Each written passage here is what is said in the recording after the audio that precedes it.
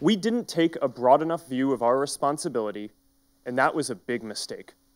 And it was my mistake, and I'm sorry. I started Facebook, I run it, and I'm responsible for what happens here. This should be a wake-up call for the tech community. We want to hear more, without delay, about what Facebook and other companies plan to do to take greater responsibility for what happens on their platforms.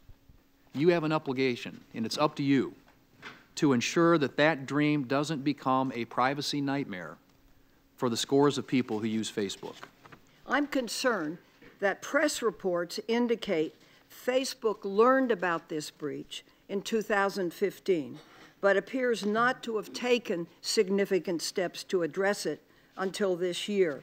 While the contours of the Cambridge Analytica situation are still coming to light, there was clearly a breach of consumer trust and a likely improper transfer of data. If Facebook and other online companies will not or cannot fix the privacy invasions, then we are going to have to, we, the Congress. Facebook is an idealistic and optimistic company. For most of our existence, we focused on all of the good that connecting people can do. And as Facebook has grown, people everywhere have gotten a powerful new tool for staying connected to the people they love, for making their voices heard, and for building communities and businesses. But it's clear now that we didn't do enough to prevent these tools from being used for harm as well.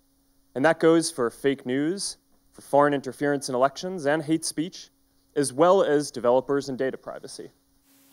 I believe deeply in what we're doing, and I know that when we address these challenges, we'll look back and view helping people connect and giving more people a voice as a positive force in the world.